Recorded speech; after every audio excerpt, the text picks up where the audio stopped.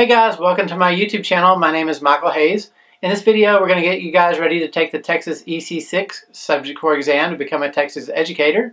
In this video, we're going to be looking at scientific variables and how to graph your data coming up next.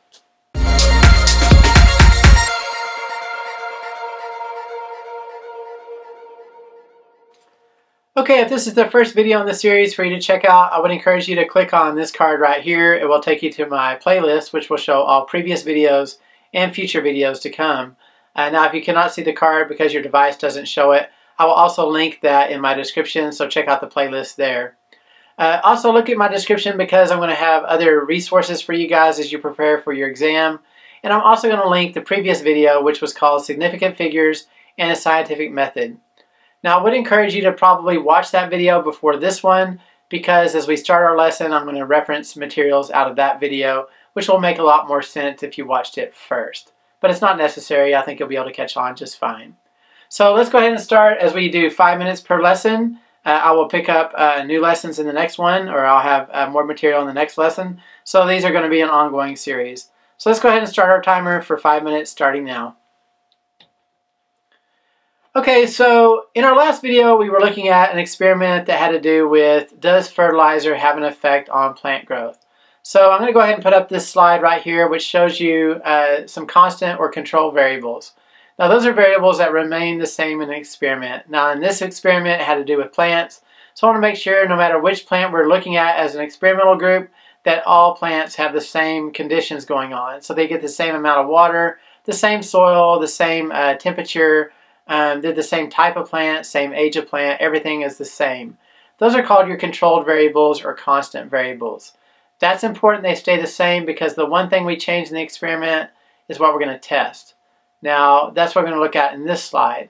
So I told you a minute ago we're looking at how fertilizer has an effect on plant growth. That's what I want to test. And so when I look at this, I say, well, that's my independent variable.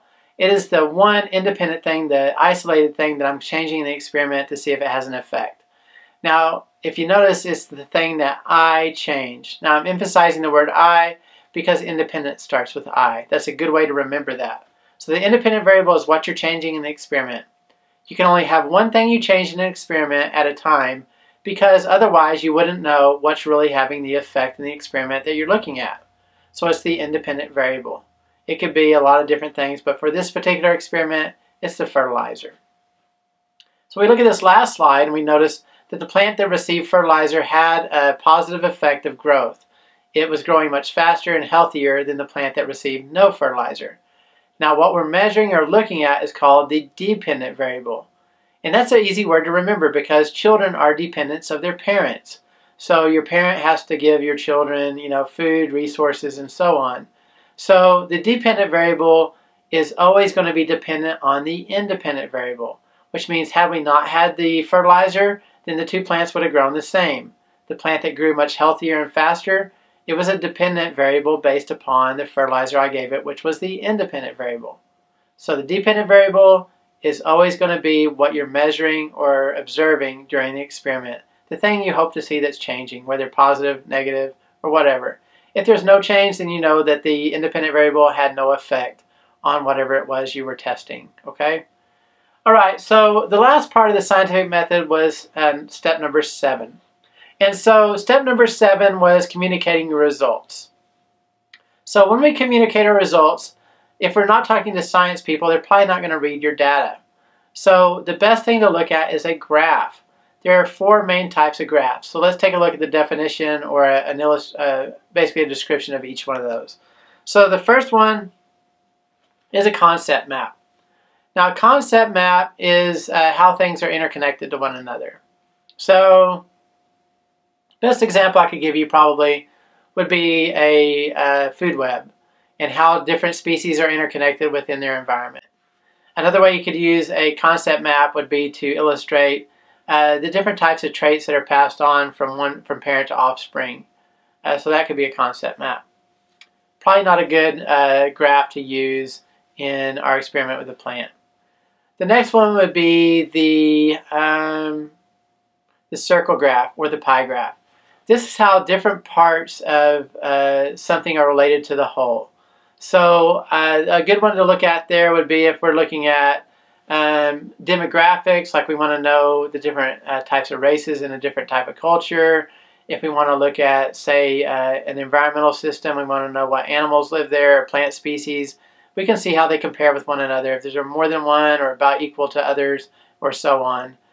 We could look at elements in the dirt or soil, what type of elements show up in a certain soil, or so on. We could do that in a pie graph. A line graph is a great representation of what we measured. If you notice here in this example, it shows, our plant growth. It's very obvious to see, this is how we compare two variables, how the plant that received fertilizer outgrew the plant that received none. So when we compare two things, usually the x-axis is going to be your representation of time, which is your horizontal axis. Then finally we have our bar graph. Bar graphs can be used a lot of different ways, but again it can be used in our experiment with the plants. When we look at this bar graph, we're seeing that it's very obvious with a side-by-side comparison that the plant that received fertilizer grew much healthier, faster than the plant that did not receive it. And so that's another way to represent the graphs. And so again, our independent variable is what we change in the experiment. It's what we're testing. The dependent variable is the results of that test. And then finally, the constant or the control variables are the control variables. Sorry about that. The control variables are the things that stay the same for the experimental group and the control group. Okay, so hopefully that wraps that up and helps you out. So just some final comments before we end our video. If you find these videos helpful, I would encourage you guys to let me know in the comments. It really encourages me to know that these are helping you guys. If you have suggestions, I would encourage you to put that as well. And one thing, here's a survey kind of question I would like to know. Have you watched more than one of these videos at this point in the series as you prepare for your TExES exam for the EC-6? Please place those comments below and I will definitely be giving you a thumbs up to let you know that I appreciate you watching those. If you have any types of ways to comment on how I can improve these videos, please leave those as well. I would encourage you guys, real quickly before you go, please subscribe to my channel. I love it when you guys subscribe, and also hit the notification bell. That will allow you to get notifications when a new video posts. So thanks so much for watching, and please like and share, and we'll see you next time on Mr. Hayes' YouTube channel.